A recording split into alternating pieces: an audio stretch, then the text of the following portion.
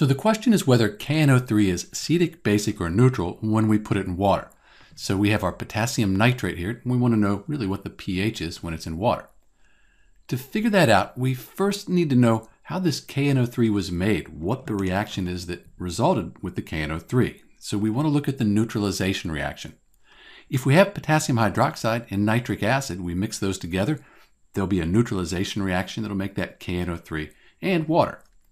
So we have our equation.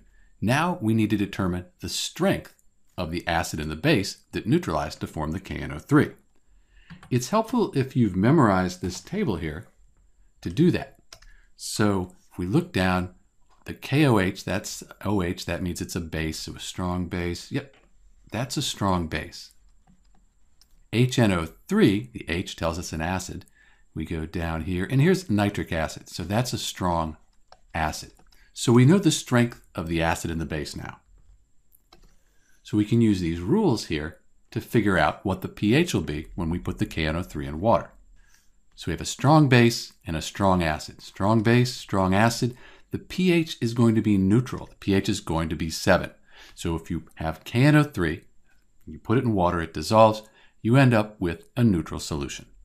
This is Dr. B answering the question whether KNO3 is an acid, base, or neutral when you put it in water.